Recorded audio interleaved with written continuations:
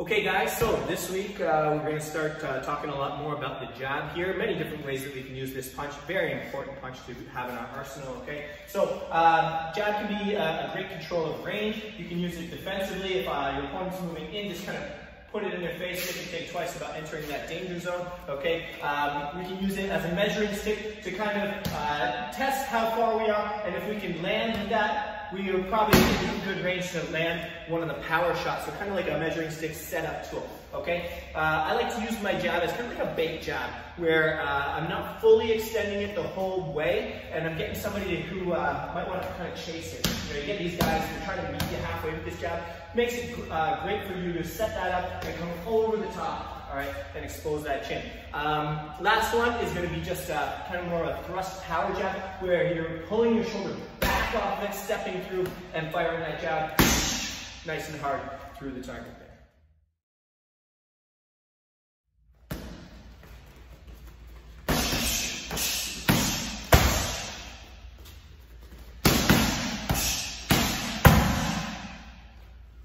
Okay, so our first combo this week, all right, we're going to start off in our stance here. We're going to throw the 1-2. Partner's going to fire back. We're going to throw that low D. We're going to check it.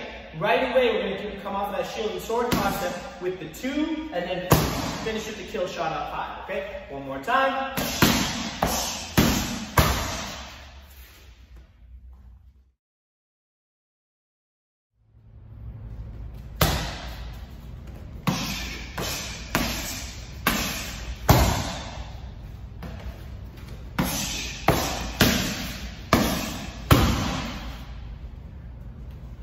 Okay guys, so we're going to finish off this week. Combo here, my partner starts it with that low kick. I'm going to return one back, check 2. He's going to back my partner up, give us room for the soup, and then come upstairs with that kill shot, okay? So, check the leg, or kick the leg, check it, 2, soup, and headshot one more time.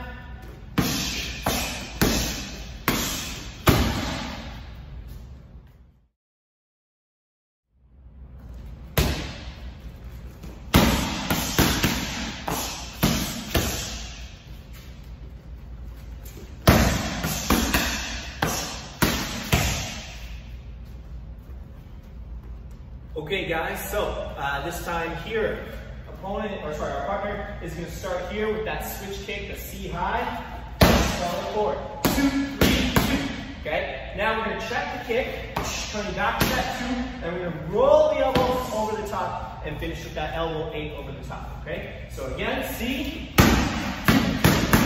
check the kick, come back to the 3, sliding in, covering that distance as we roll the 8 over top, okay? One more time.